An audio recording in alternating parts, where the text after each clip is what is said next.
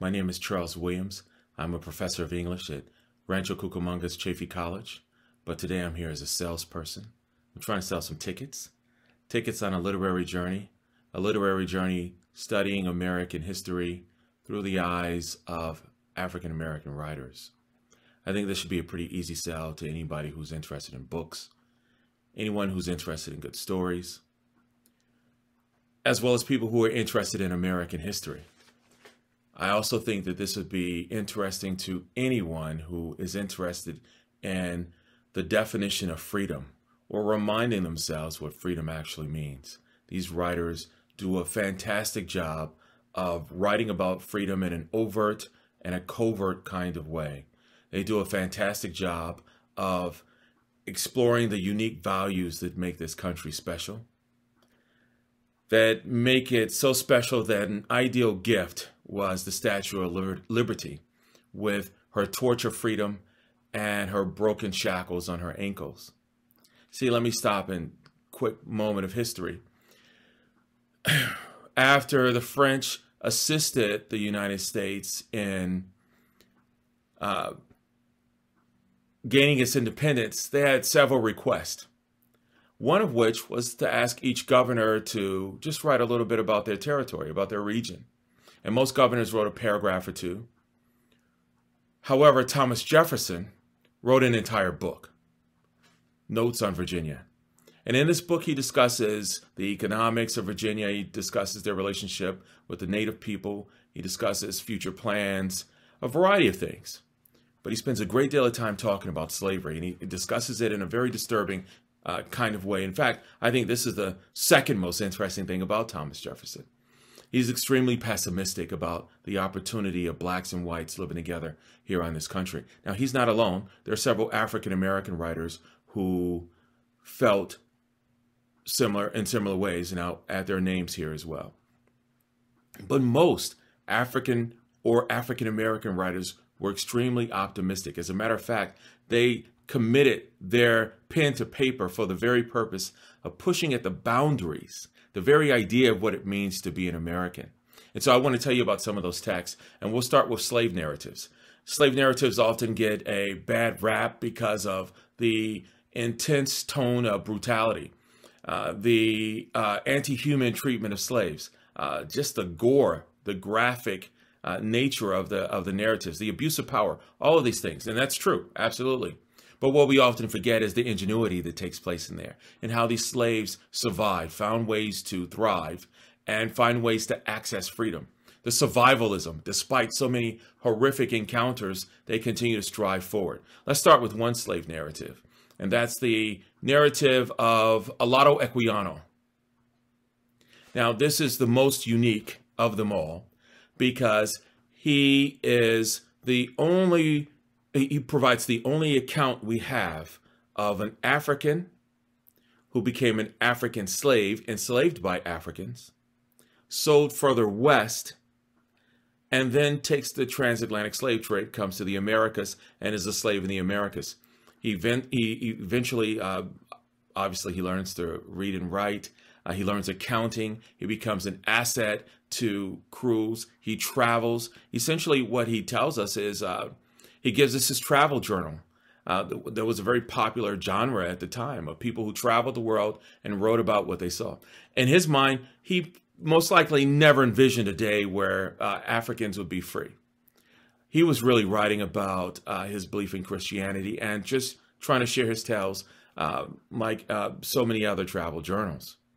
That's a very powerful text. And it's one that we definitely should explore. Excluding Alado Equiano, there are two types of slave narratives.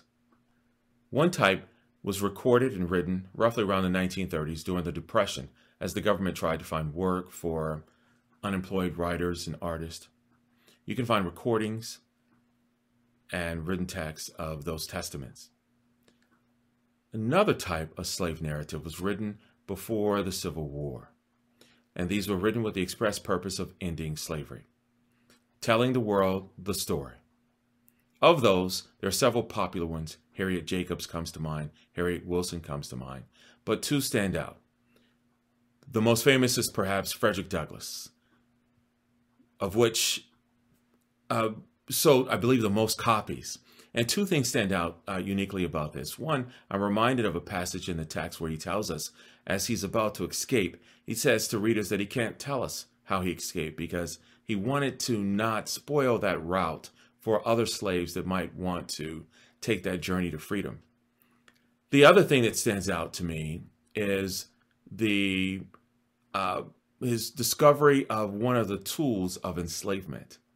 And he realizes that that's literacy.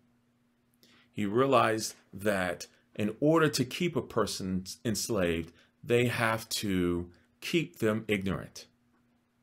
Once a slave becomes enlightened, becomes educated, becomes informed about the situation, it's very difficult to keep them in chains. Right? Again, these texts are rich with the testaments of freedom. Another slave narrative that stands out to me is William Wells Brown's Clotel. Excuse me, that's not a narrative. That's actually a piece of fiction. It's actually the first African-American novel. And William Wells Brown is an amazingly fascinating person. He escaped slavery. He writes about it in his own autobiography. But he travels and goes to Europe, and he begins to put on shows in Europe, anti-slavery shows. And he created maybe the first multimedia art. He created canvases that were sort of like, say, the curtains in your home. Large, long, tall, of drawings. And he had about 25 in there on sort of a curtain rod, and he would slide them through and tell the story of American slavery, share the horrors, and with the objective of hoping to entice the Europeans to support the anti-enslavement movement even more.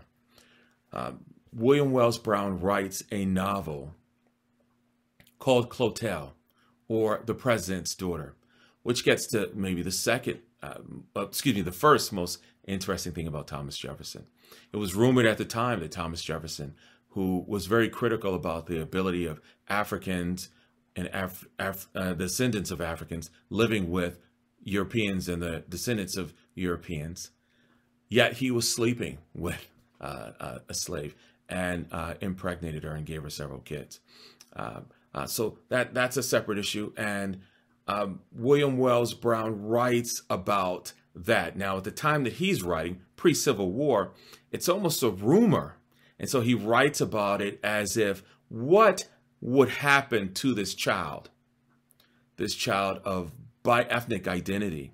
And it's a pretty fascinating tale. It's a tragic tale, but it's definitely one worth reading.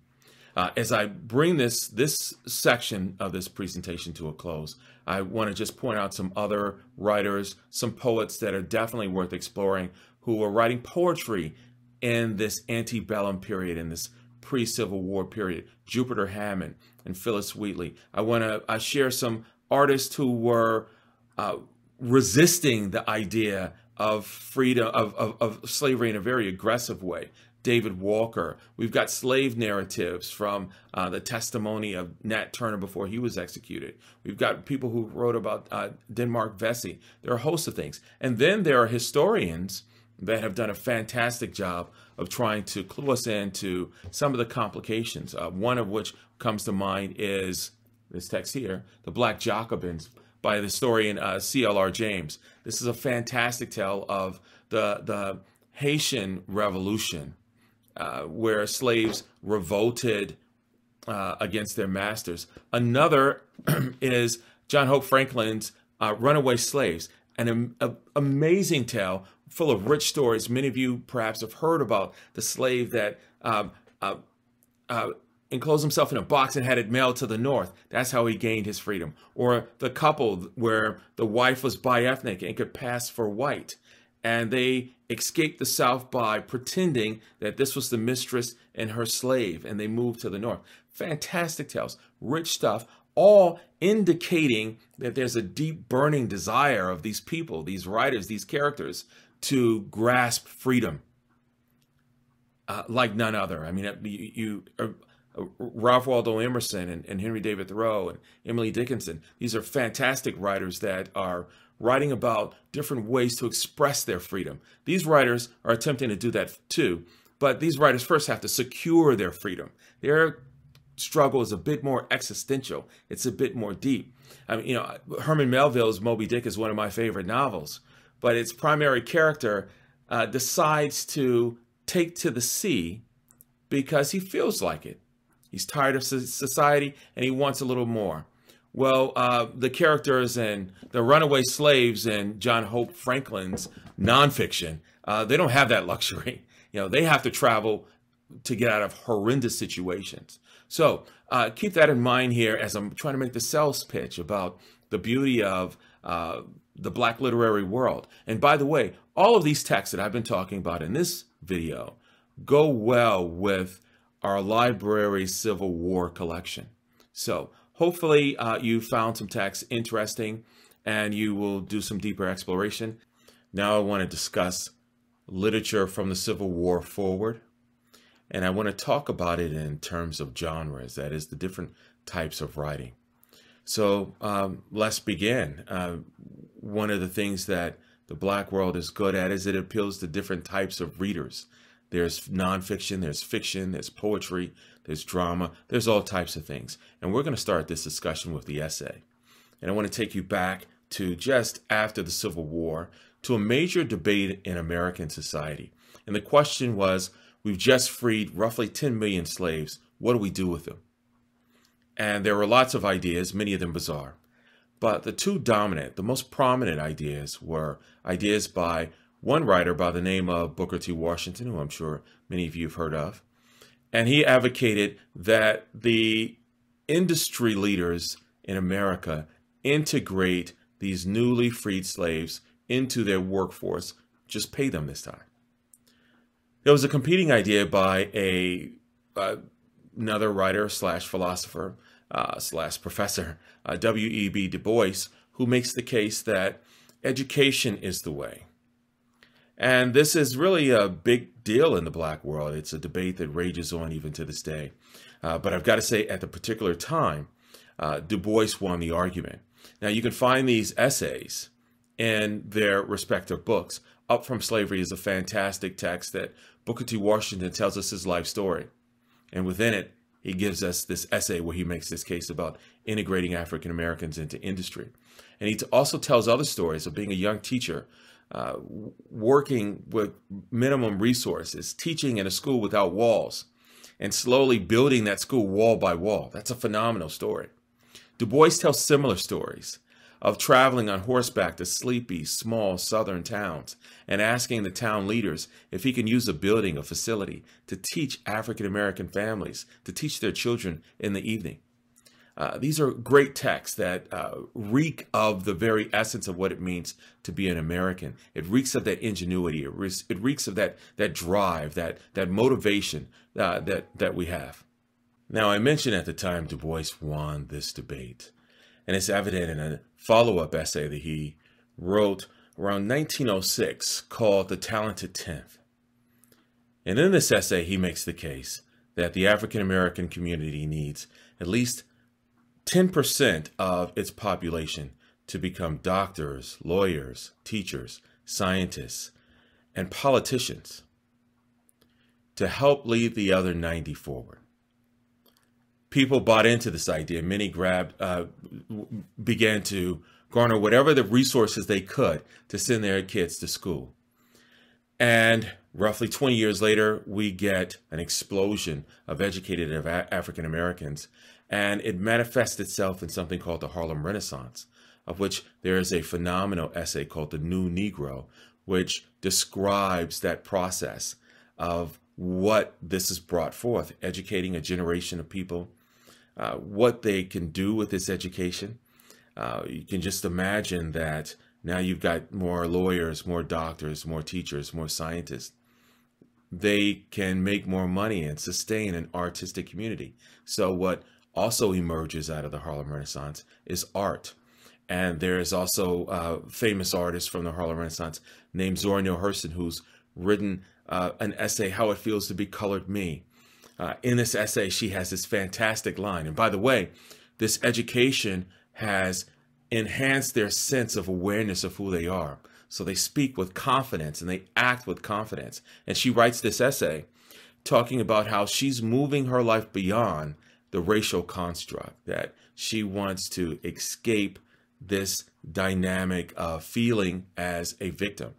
So she has this line in the essay that where she says, it's beyond her understanding how anyone can deny themselves the presence of her company, right? Only one with a good sense of self, which generally comes from a quality education, could make a statement like that. There are other essays that I suggest that you explore in the Black world. There's one that comes in the late 1960s by Larry Neal and a writer by the name of Amiri Baraka, called The Black Arts Movement. And it's describing how in the late 60s, artists have to integrate the political complications of the time into their art. And to do anything less is to not be true to oneself. And then there's another essay that emerges in the 80s called The New Black Aesthetic, written by a writer by the name of Trey Ellis, which sort of is a continuation of that, except for it's looking at the children of many of the Black arts artists, many of the political activists of the 60s, and how these people sort of moved into the middle class, and they sent their kids to good quality schools, and they integrated them into society. And they are the children that essentially gave birth to hip hop culture, who made Nike a multi-billion-dollar company, right? So this is the new Black aesthetic. There's another famous book, Between the World and Me. This is very hot right now. Coates is on lots of shows, and many are discussing. This is one of the best books of past 5 years or so. One of the things that one of the arguments that Coates makes in this text is indirectly, but mainly indirectly, is an argument for reparations. And so if you're interested in these types of discussions, this is another great book to read. As I move away from essays, I want to just mention two more names relatively quickly. Carter G. Woodson, who wrote The Miseducation of the Negro, and he's also one of the key reasons why we celebrate African American History Month. And then James Baldwin, who is also a novelist, but I find his essays to be what's most moving. So these are some essays that you can look into if you so desire. There are also some playwrights that I want to introduce you to. Two off the top, I want to just mention their names: Amiri Baraka and Ishmael Reed. Both great writers. I suggest diving into their work. But two that I want to spend a little bit more time talking about are Lorraine Hansberry, the author of the playwright that gave us Raisin in the Sun. And if you find yourself interested in Ta-Nehisi Coates' arguments about reparations, either for or against it, I think her play, which was written in the 1950s, sets the context for these discussions a little bit better than most texts do, because it talks about housing issues in the Black community, particularly in the North. And it talks about generational wealth, how impactful that is within a family. But more importantly, and more specifically when it comes to housing issues, her play grapples with redlining in a very ubiquitous type way, right? Redlining is delegating African Americans to certain communities and not allowing them to buy property in others. So I find that's a great play to explore if you are interested in that subject. Also, for just the interpersonal dynamics, it's a family with with very rich personalities. This play has been made into a film 3 different times. Every 25 years they remake it. I think the best one is the Sidney Poitier version. So if I were you, I'd try and find that film version. Reading it is okay, but I think watching Sidney Poitier and that cast act this all out is fantastic. The other playwright that I want to discuss is August Wilson, who has written at least 10 plays, and he's dedicated one to each decade of the 20th century. His plays are rich in dialogue. They have complex characters that are beyond good and evil. They are often everyday setting. For example, one takes place at a taxi cab service, but they have extraordinary dynamics. One of his plays is called Fences. I think that's maybe the most famous. Another is The Piano Lesson. That's quite popular as well. My favorite, in case you're curious, is Joe Turner's Come and Gone. I think one of the streaming services has just released another one of his plays in a cinematic version, Ma Rainey's Black Bottom. These are fantastic texts. And again, he's written one that takes place in each one of the decades of the 20th century, trying to grapple with complex issues that emerge in the Black world with the political times as the context. So I think these are plays that you might like. Now I want to talk about poetry, and I want to focus on just two poets. There are several others that I could go on and talk about, and I'll just list their names here and just quickly just read them. Nikki Giovanni, Leroy Jones, Claude McKay, Audre Lorde, Alice Walker, Melvin Tolson. All these are fantastic poets, but they're just two that I want to say a little bit about today. Paul Laurence Dunbar was a poet around the turn of the century, the early 1900s. And by day, he was an elevator operator. At night, he was a poet. He's the author of the poem Sympathy. You might have heard about I Know Why the Caged Bird Sings, right? He's also written a poem called We Wear the Mask, which is quite apropos for the dynamic of his life of being an elevator operator. People see him as one way. They have no idea what he's really thinking or feeling inside. And he would write poems and try and make a living off of this. And the market was only asking for certain types of poetry, and he wanted to do other things. They're saying, well, as an African American, we want this from our African American poets. And he wanted to be more free. Eventually, he gets in the publishing industry and sort of solves that problem. Another poet that I want to spend time with is maybe the most famous African American artist, and that's Langston Hughes, who was a central figure in what we call the Harlem Renaissance. It takes place around the 1920s. And the whole world was in love with Langston Hughes for a while. Many artists that you've known, many famous white artists at that time, would come to Harlem, and he would play their tour guide and introduce them to other famous artists, dancers, and musicians in Harlem. Many of his poetry is deeply reflective, but it's also rich in imagery. And what I love about it is he's one of the few poets that his work reads as good as it sounds. So I suggest that you dive into some Langston Hughes. I suggest you dive into any of the poets that I've mentioned, or any poet in general, and challenge yourself. Particularly if you're not in the habit of reading poetry, grab a poem. I would start off with something relatively short, and I would read it a couple times. One of them has to be aloud. Read it multiple times. Try and identify who the speaker is. Try and identify who the audience is, and pay attention to some of the images that the artist is trying to illustrate to us. For many of us, poetry is sort of a mystery. But if you approach it this way, then it becomes sort of a mental exercise. It's like deciphering a puzzle. So I suggest this is a nice way to start. There are more deeper, more complex strategies after that, but that's a nice way to start. Reading it aloud, reading it multiple times, identifying images and so forth. The other thing that reading poetry does is it expands our worldview, because it's difficult to get into a poem without feeling a sense of empathy with the writer. So I challenge you all to do that at some point, and this is a very good list to start with. The final category is my favorite, the novel. And I could go on and list about 20 different novels, but I want to start off with some honorable mentions. One is a novel called Mumbo Jumbo. Another is Alice Walker's The Color Purple. Richard Wright's Native Son played a big role in my own personal education. And Train Whistle Guitar by Albert Murray, the late Albert Murray. I've also already mentioned Clotel as being the first novel written by an African American. Now I want to give you four more and say a little bit more about them, sort of advertise them and spark your interest. One takes us back to Paul Laurence Dunbar. It's Sport of the Gods. And this is a novel about the fragility of economic stability. It's a reversal tale where people who are on top come down to the bottom.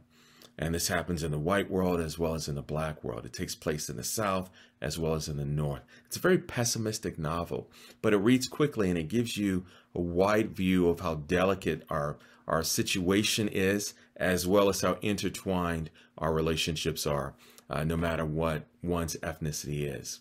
Okay, the second novel that I want to discuss is Their Eyes Are Watching God. And this is by Zora Neale Hurston. This is a novel that comes out in the late 20s. Actually, I want to say 1932. Excuse me, 1932. And this has a female protagonist. And it follows, if you're interested in Joseph Campbell, it follows the hero's journey quite well. It's a portrait of the black world that is beyond racial conflict. There is some interaction, but very little. And you see people living their lives, having problems like regular people do, without the burden of racism in their face. It's a fantastic tale, and also an easy read. The third novel is Ralph Ellison's Invisible Man, which is considered in most lists and top 5, top 10 greatest American novels. It's a novel about alienation. It's a Bildungsroman novel. It's a coming-of-age novel.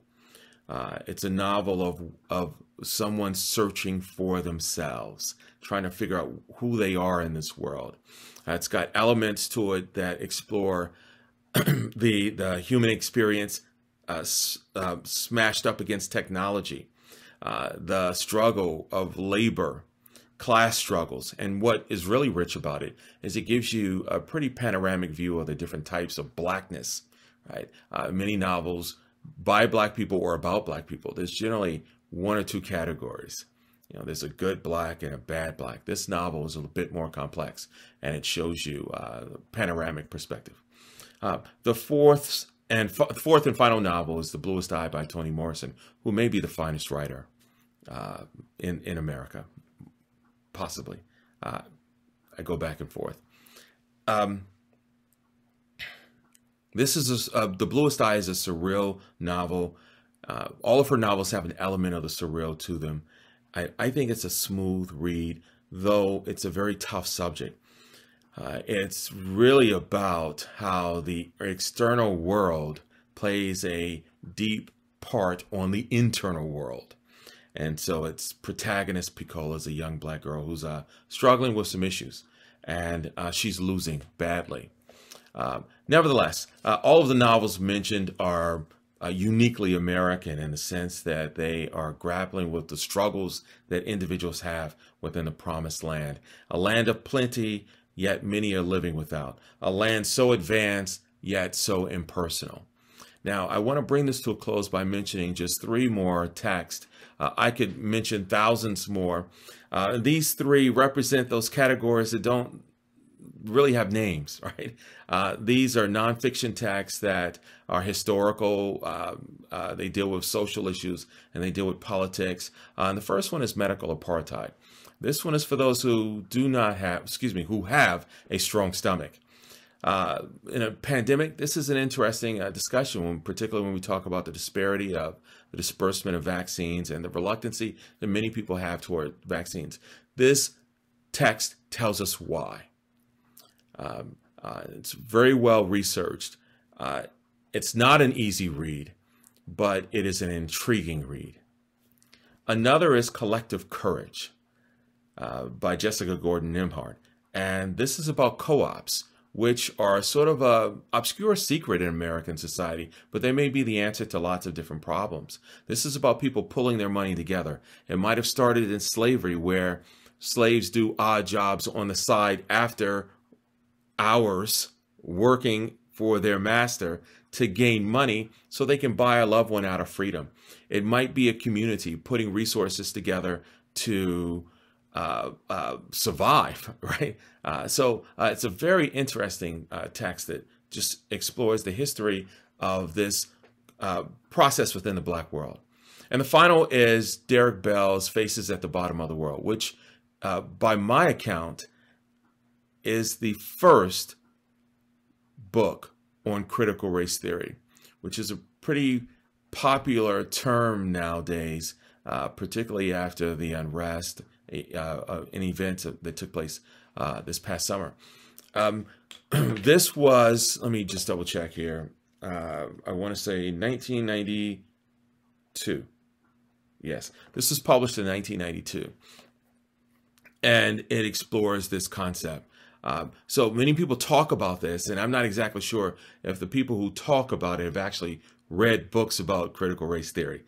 So this is this is either the first or one of the early texts on this. So again, I'm attempting to showcase various texts, and hopefully you find these interesting and intriguing. Hopefully you've learned something. Maybe you've been familiar with some of these, and you want to have a conversation about them, or if you are interested in more titles, reach out to me, send me an email, and you have a good day.